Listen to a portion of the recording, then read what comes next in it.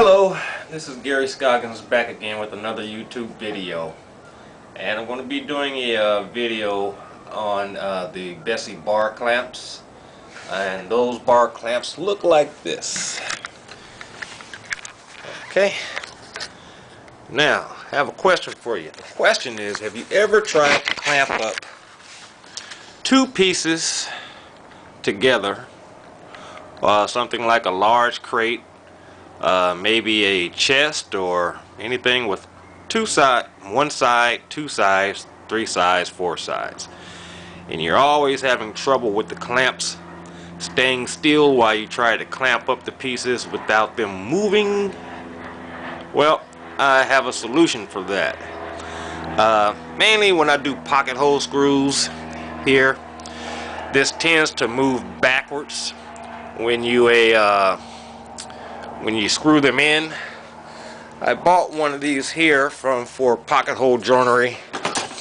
These little clamps here. Now these things, they work okay, but for doing small, medium, and large, you still get some movement. So here's a demonstration of how it works. You can either do this with one hand or two hands.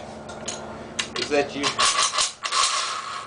loosen up the clamp and you stick it right in this pocket that I made. I'll give you a close-up here. Okay, all of this is pieces of wood that are nailed to the underside of my workbench. So let's show you how it works.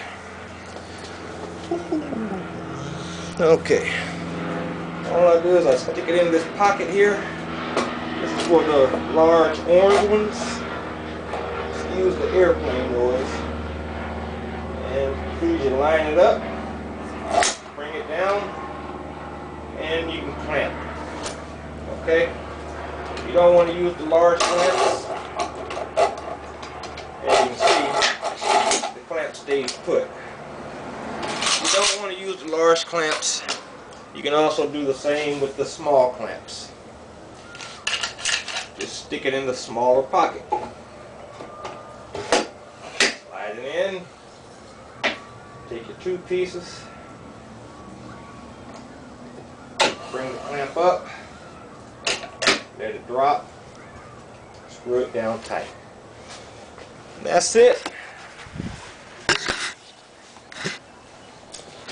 I hope you enjoyed this video of my Bessie clamps.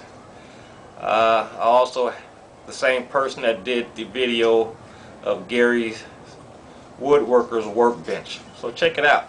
Alright, leave any comments that you like. Certainly would appreciate it. Bye bye.